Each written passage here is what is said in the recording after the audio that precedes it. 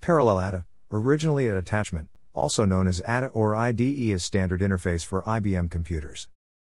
It was first developed by Western Digital and Compaq in 1986 for compatible hard drives and CD or DVD drives. The connection is used for storage devices such as hard disk drives, floppy disk drives, and optical disk drives in computers. The standard is maintained by the X3/INCITS committee. It uses the underlying attachment and attachment packet interface standards. The parallel ATA standard is the result of a long history of incremental technical development, which began with the original attachment interface, developed for use in early PC equipment.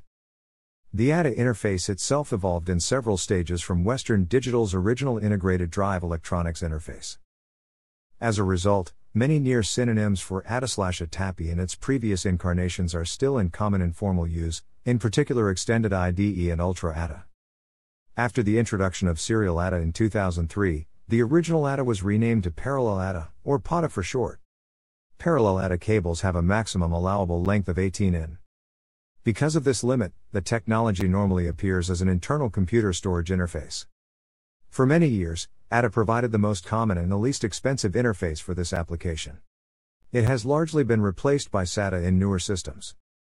The standard was originally conceived as the AT bus attachment, officially called it attachment and abbreviated ATA because its primary feature was a direct connection to the 16-bit ISA bus introduced with the IBM PC/AT. The original ATA specifications published by the Standards Committees use the name AT attachment. The AT in the IBM PC/AT referred to advanced technology, so ATA has also been referred to as advanced technology attachment. When a newer serial ATA was introduced in 2003, the original ATA was renamed to Parallel ATA, or PATA for short. Physical ATA interfaces became a standard component in all PCs, initially on host bus adapters, sometimes on a sound card, but ultimately as two physical interfaces embedded in a South Bridge chip on a motherboard. Called the primary and secondary ATA interfaces, they were assigned to base addresses 0x1F0 and 0x170 on ISA bus systems. They were replaced by SATA interfaces.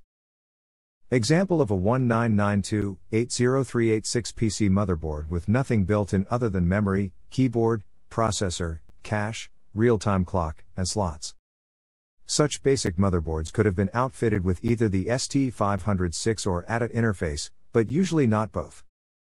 A single 2-drive ATA interface and a floppy interface was added to this system via the 16-bit ISA card.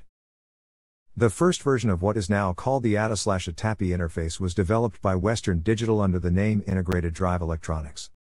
Together with Control Data Corporation and Compaq Computer, they developed the connector, the signaling protocols and so on, with the goal of remaining software compatible with the existing ST506 hard drive interface.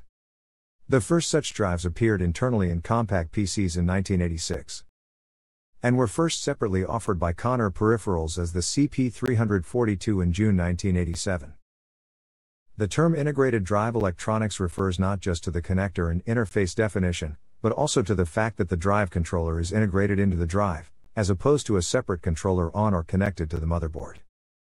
The interface cards used to connect a parallel ATA drive to, for example, a PCI slot are not drive controllers, they are merely bridges between the host bus and the ATA interface. Since the original ATA interface is essentially just a 16-bit ISA bus in disguise, the bridge was especially simple in case of an ATA connector being located on an ISA interface card.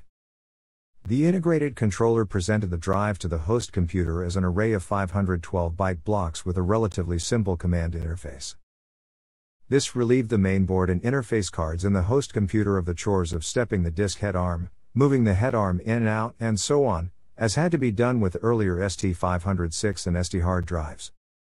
All of these low-level details of the mechanical operation of the drive were now handled by the controller on the drive itself. This also eliminated the need to design a single controller that could handle many different types of drives, since the controller could be unique for the drive. The host need only to ask for a particular sector, or block, to be read or written, and either accept the data from the drive or send the data to it. The interface used by these drives was standardized in 1994 as ANSI Standard X3. 221-1994, at attachment interface for disk drives. After later versions of the standard were developed, this became known as ATA1. A short-lived, seldom used implementation of ATA was created for the IBM XT and similar machines that use the 8-bit version of the ISA bus. It has been referred to as XT IDE, XTA or XT attachment. In 1994, about the same time that the ATA-1 standard was adopted, Western Digital introduced drives under a newer name, Enhanced IDE. These included most of the features of the forthcoming ATA-2 specification and several additional enhancements. Other manufacturers introduced their own variations of ATA-1 such as Fast ATA and Fast ATA-2. The new version of the ANSI standard, ATA Attachment Interface with extensions ATA-2, was approved in 1996. It included most of the features of the manufacturer-specific variants. ATA-2 also was the first to note that devices other than hard drives could be attached to the interface. 3.1. 7 Device is a storage peripheral. Traditionally, a device on the ATA interface has been a hard disk drive, but any form of storage device may be placed on the ATA interface provided it adheres to this standard. ATA Attachment Interface with extensions, page 2 as mentioned in the previous sections, ATA was originally designed for, and worked only with hard disk drives and devices that could emulate them. The introduction of ATAPI by a group called the Small Form Factor Committee allowed ATA to be used for a variety of other devices that require functions beyond those necessary for hard disk drives. For example, any removable media device needs a media eject command, and a way for the host to determine whether the media is present, and these were not provided in the ATA protocol. The Small Form Factor Committee approached this problem by defining ATAPI, the ATA Packet Interface. ATAPI is actually a protocol allowing the ATA interface to carry SCSI commands and responses, therefore, all ATAPI devices are actually speaking SCSI other than at the electrical interface. In fact, some early ATAPI devices were simply SCSI devices with an ATA/ATAPI to SCSI protocol converter added on. The SCSI commands and responses are embedded in packets for transmission on the ATA cable. This allows any device class for which a SCSI command set has been defined to be interfaced via ATA/ATAPI. ATAPI devices are also speaking ATA, as the ATA physical interface and protocol are still being used to send the packets. On the other hand, ATA hard drives and solid-state drives do not use ATAPI. ATAPI devices include CD-ROM and DVD-ROM drives, tape drives, and large-capacity floppy drives such as the zip drive and SuperDisk drive. The SCSI commands and responses used by each class of ATAPI device are described in other documents or specifications specific to those device classes and are not within ATA/ATAPI or the T13 committee's purview. One commonly used set is defined in the MMC SCSI command set. ATAPI was adopted as part of ATA in INCITS 317-1998, at attachment with packet interface extension. The ATA/ATAPI 4 standard also introduced several ultra-DMA transfer modes. These initially supported speeds from 16 MB/s to 33 MB per second. In later versions, faster ultra-DMA modes were added, requiring new 80-wire cables to reduce crosstalk. The latest versions of parallel ATA support up to 133 MB/s. Ultra ATA, abbreviated UATA, is a designation that has been primarily used by Western Digital for different speed enhancements to the ATA/ATAPI standards. For example, in 2000 Western Digital published a document describing Ultra ATA/100, which brought performance improvements for the then current ATA/ATAPI 5 standard by improving maximum speed of the parallel ATA interface from 66 to 100 MB per second. Most of Western Digital's changes, along with others, were included in the ATA/ATAPI 6 standard. The terms Integrated Drive Electronics, Enhanced IDE and IDE have come to be used interchangeably with ATA. In addition, there have been several generations of IDE drives marketed, compliant with various versions of the ATA specification. An early IDE drive might be compatible with ATA-2, while a later one with ATA-6. Nevertheless, a request for an IDE or IDE drive from a computer parts vendor will almost always yield a drive that will work with most parallel ATA interfaces. Another common usage is to refer to the specification version by the fastest mode supported. For example, ATA-4 supported Ultra-DMA modes 0 through 2, the latter providing a maximum transfer rate of 33 MB per second. ATA-4 drives are thus sometimes called UDMA-33 drives, and sometimes ATA-33 drives. Similarly, ATA-6 introduced a maximum transfer speed of 100 MB per second, and some drives complying to this version of the standard are marketed as PATA/100 drives. Initially, the size of an ATA drive was stored in the system x86 BIOS using a type number that predefined the C/H/S parameters and also often the landing zone, in which the drive heads are parked while not in use. Later, a user-definable format called C/H/S or cylinders, heads, sectors was made available. These numbers were important for the earlier SD506 interface, but were generally meaningless for ATA, the CHS parameters for later ATA large drives. Often specified in possibly high numbers of heads or sectors that did not actually define the internal physical layout of the drive at all. From the start, and up to ATA 2, every user had to specify explicitly how large every attached drive was.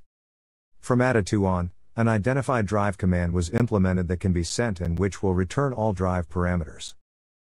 Owing to a lack of foresight by motherboard manufacturers, the system BIOS was often hobbled by artificial C/H/S size limitations due to the manufacturer assuming certain values would never exceed a particular numerical maximum. The first of these BIOS limits occurred when ATA drives reached sizes in excess of 504 MB, because some motherboard BIOSes would not allow C/H/S values above 1024 cylinders, 16 heads, and 63 sectors.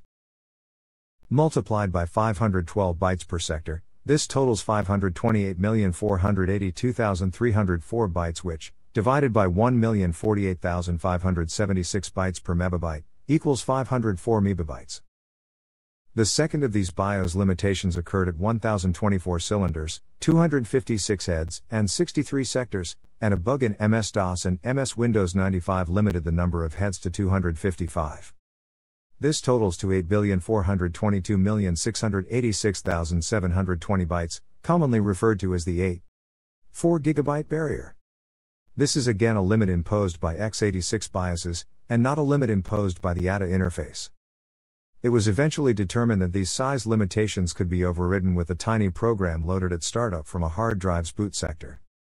Some hard drive manufacturers, such as Western Digital, started including these override utilities with new large hard drives to help overcome these problems. However, if the computer was booted in some other manner without loading the special utility, the invalid BIOS settings would be used and the drive could either be inaccessible or appear to the operating system to be damaged. Later, an extension to the x86 BIOS disk services called the Enhanced Disk Drive was made available, which makes it possible to address drives as large as 264 sectors. The first drive interface used 22-bit addressing mode which resulted in a maximum drive capacity of 2 GB. Later, the first formalized ATA specification used a 28-bit addressing mode through LBA28, allowing for the addressing of 228 sectors of 512 bytes each, resulting in a maximum capacity of 128 GB. ATA 6 introduced 48-bit addressing, increasing the limit to 128 PB. As a consequence, any ATA drive of capacity larger than about 137 GB must be an ATA 6 or later drive. Connecting such a drive to a host with an ATA 5 or earlier interface will limit the usable capacity to the maximum of the interface. Some operating systems, including Windows XP pre-SP1 and Windows 2000 pre-SP3, disable LBA48 by default, requiring the user to take extra steps to use the entire capacity of an ATA drive larger than about 137 GB. Older operating systems, such as Windows 98, do not support 48-bit LBA at all. However, members of the third-party group MSFN have modified the Windows 98 disk drivers to add unofficial support for 48-bit LBA to Windows 95 OSR2, Windows 98, Windows 98 SE and Windows ME. Some 16-bit and 32-bit operating systems supporting LBA48 may still not support disks larger than 2 TB due to using 32-bit arithmetics only, a limitation also applying to many boot sectors. Parallel ATA became the primary storage device interface for PCs soon after its introduction. In some systems, a third and fourth motherboard interface was provided, allowing up to 8 ATA devices to be attached to the motherboard. Often, these additional connectors were implemented by inexpensive RAID controllers. Soon after the introduction of serial ATA in 2003, use of parallel ATA declined. The first motherboards with built-in SATA interfaces usually had only a single PATA connector, along with multiple SATA connectors. Some PCs and laptops of the era have a SATA hard disk and an optical drive connected to PATA. As of 2007, some PC chipsets, for example the Intel ICH-10, had removed support for PATA. Motherboard vendors still wishing to offer parallel ATA with those chipsets must include an additional interface chip. In more recent computers, the parallel ATA interface is rarely used even if present, as 4 or more serial ATA connectors are usually provided on the motherboard and SATA devices of all types are common. With Western Digital's withdrawal from the PATA market, hard disk drives with the PATA interface were no longer in production after December 2013 for other than specialty applications. Parallel ATA cables transfer data 16 bits at a time. The traditional cable uses 40-pin female connectors attached to a 40 or 80 conductor ribbon cable. Each cable has 2 or 3 connectors, one of which plugs into a host adapter interfacing with the rest of the computer system.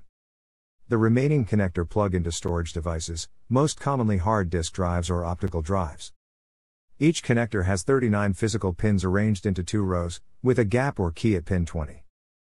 Round parallel ATA cables were eventually made available for case modders for cosmetic reasons, as well as claims of improved computer cooling and were easier to handle. However, only ribbon cables are supported by the ATA specifications. In the ATA standard, pin 20 is defined as a mechanical key and is not used. This pin socket on the female connector is often obstructed, requiring pin 20 to be omitted from the male cable or drive connector. It is thus impossible to plug it in the wrong way round. However, some flash memory drives can use pin 20 as VCC_in to power the drive without requiring a special power cable. This feature can only be used if the equipment supports this use of pin 20. Pin 28 of the gray connector of an 80 conductor cable is not attached to any conductor of the cable. It is attached normally on the black and blue connectors. This enables cable select functionality. Pin 34 is connected to ground inside the blue connector of an 80 conductor cable but not attached to any conductor of the cable, allowing for detection of such a cable. It is attached normally on the gray and black connectors. A 44-pin variant PATA connector is used for 2 5-inch drives inside laptops. The pins are closer together and the connector is physically smaller than the 40-pin connector. The extra pins carry power. 80-pin parallel ATA interface on a 1.8 inches hard disk ATA's cables have had 40 conductors for most of its history, but an 80 conductor version appeared with the introduction of the UDMA/66 mode. All of the additional conductors in the new cable are grounds, interleaved with the signal conductors to reduce the effects of capacitive coupling between neighboring signal conductors, reducing crosstalk. Capacitive coupling is more of a problem at higher transfer rates, and this change was necessary to enable the 66 megabytes per second transfer rate of UDMA4 to work reliably. The faster UDMA5 and UDMA6 modes also require 80 conductor cables. Comparison between ATA cables, 40 conductor ribbon cable, and 80 conductor ribbon cable. In both cases, a 40-pin female connector is used. Though the number of conductors doubled, the number of connector pins and the pinout remain the same as 40 conductor cables, and the external appearance of the connectors is identical. Internally, the connectors are different. The connectors for the 80 conductor cable connect a larger number of ground conductors to the ground pins, while the connectors for the 40 conductor cable connect ground conductors to ground pins 1-to-1. 80 conductor cables usually come with 3 differently colored connectors as opposed to uniformly colored 40 conductor cables connectors. The gray connector on 80 conductor cables has pin 28 shell not connected, making it the slave position for drives configured cable select. Differences between connectors. The image on the right shows PATA connectors after removal of strain relief, cover, and cable. Pin 1 is at bottom left of the connectors, pin 2 is top left, etc. Except that the lower image of the blue connector shows the view from the opposite side, and pin 1 is at top right.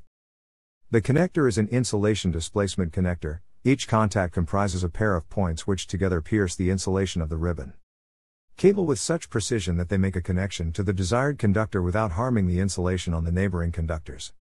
The center row of contacts are all connected to the common ground bus and attached to the odd-numbered conductors of the cable. The top row of contacts are the even-numbered sockets of the connector and attached to every other even-numbered conductor of the cable.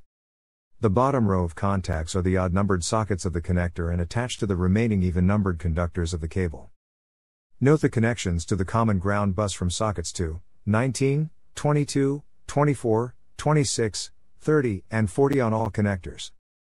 Also note that socket 34 of the blue connector does not contact any conductor, but unlike socket 34 of the other 2 connectors, it does connect to the common ground bus. On the gray connector, note that socket 28 is completely missing. so that pin 28 of the drive attached to the gray connector will be open. On the black connector, sockets 28 and 34 are completely normal, so that pins 28 and 34 of the drive attached to the black connector will be connected to the cable. Pin 28 of the black drive reaches pin 28 of the host receptacle but not pin 28 of the gray drive, while pin 34 of the black drive reaches pin 34 of the gray drive but not pin 34 of the host. Instead, pin 34 of the host is grounded. The standard dictates color-coded connectors for easy identification by both installer and cable maker. All three connectors are different from one another. The blue connector has the socket for pin 34 connected to ground inside the connector but not attached to any conductor of the cable. Since the old 40 conductor cables do not ground pin 34, the presence of a ground connection indicates that an 80 conductor cable is installed. The conductor for pin 34 is attached normally on the other types and is not grounded. Installing the cable backwards, with the black connector on the system board, the blue connector on the remote device and the gray connector. On the center device, we'll ground pin 34 of the remote device and connect host pin 34 through to pin 34 of the center device. The gray center connector omits the connection to pin 28 but connects pin 34 normally, while the black end connector connects both pins 28 and 34 normally. If two devices are attached to a single cable, one must be designated as device 0 and the other as device 1. This distinction is necessary to allow both drives to share the cable without conflict. The device 0 drive is the drive that usually appears first to the computer's BIOS and/or operating system. In most personal computers, the drives are often designated as C for the device 0 and D for the device 1, referring to one active primary partitions on each. The terms device and drive are used interchangeably in the industry, as in master drive or master device. The mode that a device must use is often set by a jumper setting on the device itself, which must be manually set to device 0 or device 1. If there is a single device on a cable, it should be configured as device 0. However, some certain ERA drives have a special setting called single for this configuration. Also, depending on the hardware and software available, a single drive on a cable will often work reliably even though configured as the device 1 drive. The words primary and secondary typically refers to the two IDE cables, which can have two drives each. A drive mode called cable select was described as optional in ATA 1 and has come into fairly widespread use with ATA 5 and later. A drive set to cable select automatically configures itself as device 0 or device 1, according to its position on the cable. Cable select is controlled by pin 28. The host adapter grounds this pin. If a device sees that the pin is grounded, it becomes the device 0 device. If it sees that pin 28 is open, the device becomes the device 1 device. This setting is usually chosen by a jumper setting on the drive called cable select, usually marked CS, which is separate from the device 0-1 setting. Note that if two drives are configured as device 0 and device 1 manually, this configuration does not need to correspond to their position on the cable. Pin 28 is only used to let the drives know their position on the cable. It is not used by the host when communicating with the drives. With the 40 conductor cable, it was very common to implement cable select by simply cutting the pin 28 wire between the two device connectors, putting the device 1 device at the end of the cable, and the device 0 on the middle connector. This arrangement eventually was standardized in later versions. If there is just one device on a 2-drive cable, using the middle connector, this results in an unused stub of cable, which is undesirable for physical convenience and electrical reasons. The stub causes signal reflections, particularly at higher transfer rates. Starting with the 80 conductor cable defined for use in ATAPI 5/UDMA 4, the device 0 device goes at the far from the host end of the 18-inch cable on the black connector. The slave device 1 goes on the gray middle connector, and the blue connector goes to the host. So, if there is only one device on a 2-drive cable, using the black connector, there is no cable stub to cause reflections. Also, cable select is now implemented in the device 1 device connector, usually simply by omitting the contact from the connector body. The parallel ATA protocols up through ATA 3 require that once a command has been given on an ATA interface, it must complete before any subsequent command may be given. Operations on the devices must be serialized with only one operation in progress at a time with respect to the ATA host interface. A useful mental model is that the host ATA interface is busy with the first request for its entire duration, and therefore cannot be told about another request until the first one is complete. The function of serializing requests to the interface is usually performed by a device driver in the host operating system. The ATA 4 and subsequent versions of the specification have included an overlap feature set and a queued feature set as optional features. Both being given the name tagged command queuing, a reference to a set of features from SCSI which the ATA version attempts to emulate. However, support for these is extremely rare in actual parallel ATA products and device drivers because these feature sets were implemented in such a way as to maintain software compatibility with its heritage as originally an extension of the ISA bus. This implementation resulted in excessive CPU utilization which largely negated the advantages of command queuing. By contrast, overlapped and queued operations have been common in other storage buses. In particular, SCSI's version of tagged command queuing had no need to be compatible with APIs designed for ISA, allowing it to attain high performance with low overhead on buses which supported first-party DMA like PCI. This has long been seen as a major advantage of SCSI. The serial ATA standard has supported native command queuing since its first release. But it is an optional feature for both host adapters and target devices.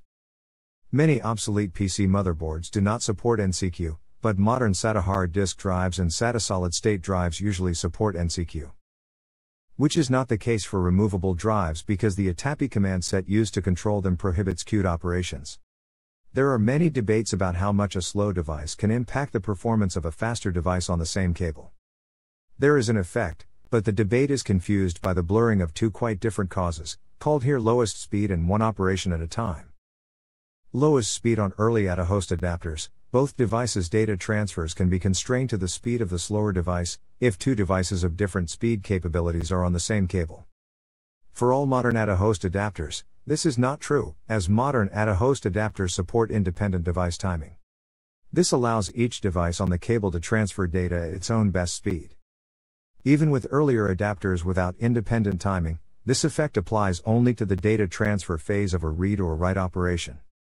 One operation at a time. This is caused by the omission of both overlapped and queued feature sets from most parallel ATA products. Only one device on a cable can perform a read or write operation at one time, therefore, a fast device on the same cable as a slow device under heavy use will find it has to wait for the slow device to complete its task first. However, most modern devices will report write operations as complete once the data is stored in their onboard cache memory, before the data is written to the magnetic storage. This allows commands to be sent to the other device on the cable, reducing the impact of the one operation at a time limit. The impact of this on a system's performance depends on the application. For example, when copying data from an optical drive to a hard drive, this effect probably will not matter. Such jobs are necessarily limited by the speed of the optical drive no matter where it is. But if the hard drive in question is also expected to provide good throughput for other tasks at the same time, it probably should not be on the same cable as the optical drive. ATA devices may support an optional security feature which is defined in an ATA specification, and thus not specific to any brand or device. The security feature can be enabled and disabled by sending special ATA commands to the drive. If a device is locked, it will refuse all access until it is unlocked. A device can have two passwords, a user password and a master password, either or both may be set. There is a master password identifier feature which, if supported and used, can identify the current master password. A device can be locked in two modes, high security mode or maximum security mode. Bit 8 in word 128 of the identifier response shows which mode the disk is in, 0 equals high, 1 equals maximum. In high security mode, the device can be unlocked with either the user or master password, using the security unlock device ATA command. There is an attempt limit, normally set to 5, after which the disk must be power cycled or hard reset before unlocking can be attempted again. Also in high security mode, the security erase unit command can be used with either the user or master password. In maximum security mode, the device can be unlocked only with the user password. If the user password is not available, the only remaining way to get at least the bare hardware back to a usable state is to issue the security erase prepare command, immediately followed by security erase unit. In maximum security mode, the security erase unit command requires the master password and will completely erase all data on the disk. Word 89 in the identify response indicates how long the operation will take. While the ATA lock is intended to be impossible to defeat without a valid password, there are purported workarounds to unlock a device. PATA to USB adapter. It is mounted on the rear of a DVD-RW optical drive inside an external case. Due to a short cable length specification and shielding issues, it is extremely uncommon to find external PATA devices that directly use PATA for connection to a computer. A device connected externally needs additional cable length to form a U-shaped bend so that the external device may be placed alongside, or on top of the computer case, and the standard cable length is too short to permit this. For ease of reach from motherboard to device, the connectors tend to be positioned towards the front edge of motherboards, for connection to devices protruding from the front of the computer case. This front edge position makes extension out the back to an external device even more difficult. Ribbon cables are poorly shielded, and the standard relies upon the cabling to be installed inside a shielded computer case to meet RF emissions limits. External hard disk drives or optical disk drives that have an internal PATA interface use some other interface technology to bridge the distance between the external device and the computer. USB is the most common external interface, followed by FireWire. A bridge chip inside the external devices converts from the USB interface to PATA, and typically only supports a single external device without cable select or master/slave. Compact flash is a miniature ATA interface, slightly modified to be able to also supply power to the CF device. Compact flash in its IDE mode is essentially a miniaturized ATA interface, intended for use on devices that use flash memory storage. No interfacing chips or circuitry are required, other than to directly adapt the smaller CF socket onto the larger ATA connector. The ATA connector specification does not include pins for supplying power to a CF device. So power is inserted into the connector from a separate source. The exception to this is when the CF device is connected to a 44-pin ATA bus designed for 2 5-inch hard disk drives, commonly found in notebook computers, as this bus implementation must provide power to a standard hard disk drive. CF devices can be designated as devices 0 or 1 on an ATA interface, though since most CF devices offer only a single socket, it is not necessary to offer this selection to end users. Although CF can be hot pluggable with additional design methods, by default when wired directly to an ATA interface, it is not intended to be hot pluggable. The following table shows the names of the versions of the ATA standards and the transfer modes and rates supported by each. Note that the transfer rate for each mode gives its maximum theoretical transfer rate on the cable. This is simply 2 bytes multiplied by the effective clock rate, and presumes that every clock cycle is used to transfer end-user data. In practice, of course, protocol overhead reduces this value. Congestion on the host bus to which the ATA adapter is attached may also limit the maximum burst transfer rate. For example, the maximum data transfer rate for conventional PCI bus is 133 megabytes per second, and this is shared among all active devices on the bus. In addition, no ATA hard drives existed in 2005 that were capable of measured sustained transfer rates of above 80 megabytes per second. Furthermore, sustained transfer rate tests do not give realistic throughput expectations for most workloads. They use I/O loads specifically designed to encounter almost no delays from seek time or rotational latency. Hard drive performance under most workloads is limited first and second by those two factors. The transfer rate on the bus is a distant third in importance. Therefore, transfer speed limits above 66 megabytes per second really affect performance only when the hard drive can satisfy all I/O requests by reading from its internal cache, a very unusual situation. Especially considering that such data is usually already buffered by the operating system. As of July 2021, mechanical hard disk drives can transfer data at up to 524 megabytes per second, which is far beyond the capabilities of the PATA/133 specification. High-performance solid-state drives can transfer data at up to 7,000 to 7,500 megabytes per second. Only the ultra-DMA modes use CRC to detect errors in data transfer between the controller and drive. This is a 16-bit CRC, and it is used for data blocks only. Transmission of command and status blocks do not use the fast signaling methods that would necessitate CRC. For comparison, in serial ATA, 32-bit CRC is used for both commands and data. ATAPI devices with removable media, other than CD and DVD drives, are classified as ARMed and can appear as either a super floppy or a hard drive to the operating system. These can be supported as bootable devices by a BIOS complying with the ATAPI Removable Media Device BIOS specification, originally developed by Compaq Computer Corporation and Phoenix Technologies. It specifies provisions in the BIOS of a personal computer to allow the computer to be bootstrapped from devices such as zip drives, jazz drives, super disk drives, and similar devices. These devices have removable media like floppy disk drives, but capacities more commensurate with hard drives, and programming requirements unlike either. Due to limitations in the floppy controller interface, most of these devices were ATAPI devices, connected to one of the host computer's ATA interfaces, similarly to a hard drive or CD-ROM device. However, existing BIOS standards did not support these devices. An ARM-compliant BIOS allows these devices to be booted from and used under the operating system without requiring device-specific code in the OS. A BIOS implementing ARM allows the user to include ARM devices in the boot search order. Usually an ARM device is configured earlier in the boot order than the hard drive.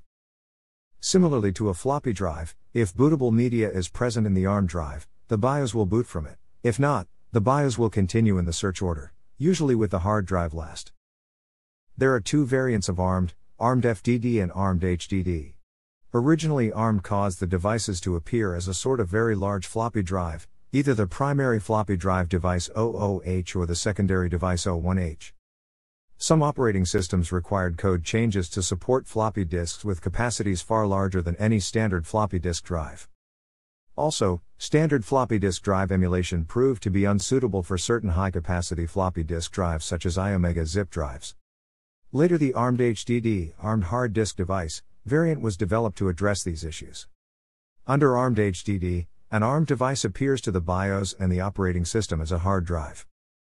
In August 2004, Sam Hopkins and Brantley Coyle of CoreAIDE specified a lightweight ATA over Ethernet protocol to carry ATA commands over Ethernet instead of directly connecting them to a PATA host adapter. This permitted the established block protocol to be reused in storage area network applications. Thanks for watching.